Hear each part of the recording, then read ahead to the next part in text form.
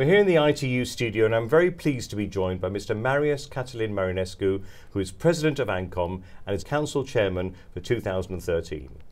Mr. Marinescu, thank you very much indeed for being with us today. Thank you for your invitation. I'd like to start off by asking you about the ITU Council 2013 and what you think needs to be done this year.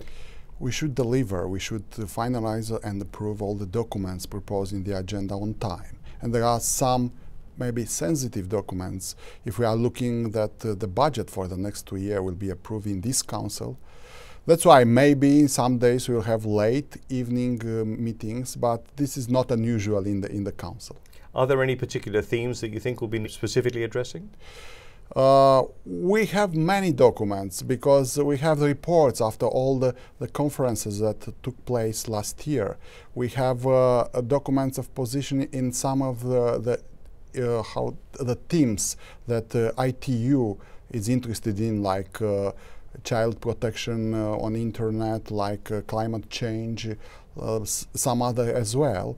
But as I told you, I think it's the most important thing will be the budget, then the organization of the plenipot that will take place next year. Looking forward to 2014, what are your hopes for Plenipot 2014? In the plenipot will be decided the future of ITU, and we are speaking about the constitution, we are speaking about the convention, and we are at this moment we don't know if the convention will be a document of ITU or it will be transformed in a different document. We'll have the strategic and financial plan for the next period of ITU, and for sure it will be it will be decided, it will be the most important strategical direction where ITU will work. Romania is a member of the ITU. Why is membership important for Romania? Romania is a member of ITU since 1866.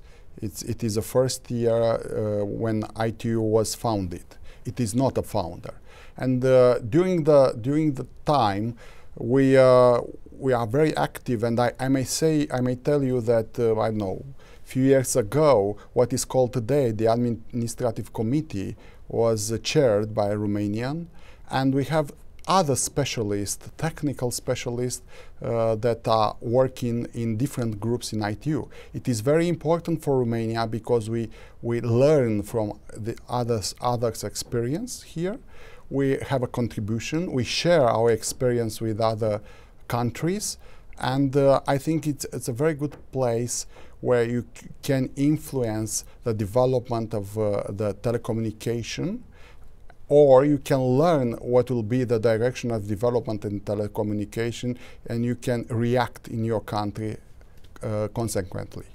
And what's Romania's vision for the future, do you think, for telecommunications? I think integration will be one of the most important things in the future. Integration between, let's say, content providers and between telecom and media, and between telecom and other, like energy in infrastructure. This and who will understand exactly what will happen, it will be the one that will lead all this transformation. Mr. Marinescu, thank you very much indeed for being with us today. Thank you very much as well.